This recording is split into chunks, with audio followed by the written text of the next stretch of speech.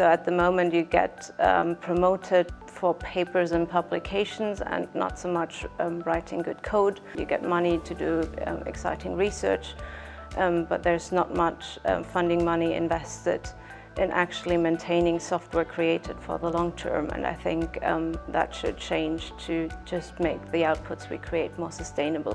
I would really like to see researchers getting credit within the system in which they work for their software, whether that's through citation, which is the thing that I've worked on the most, where the software that somebody writes would be cited when it's used, and those citations then would carry over. So you could go from a scientific result to understanding what software was used in order to generate that result. But on the other hand, it could also be done through institutions directly.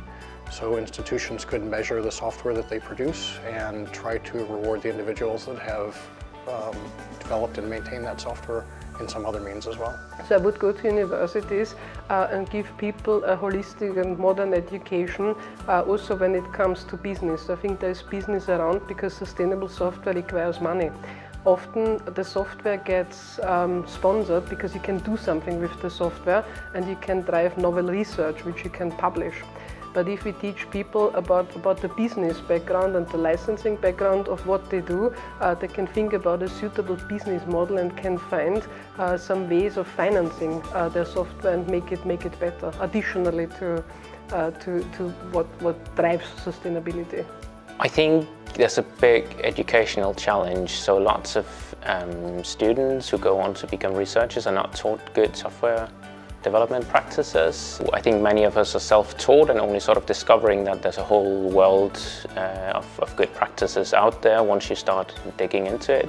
It should be mandatory really for most students to have like a crash course in software development practices, because you don't know what you're looking for until you know what you're looking for. I think one of the hardest things for research software is that it's a collaborative endeavour.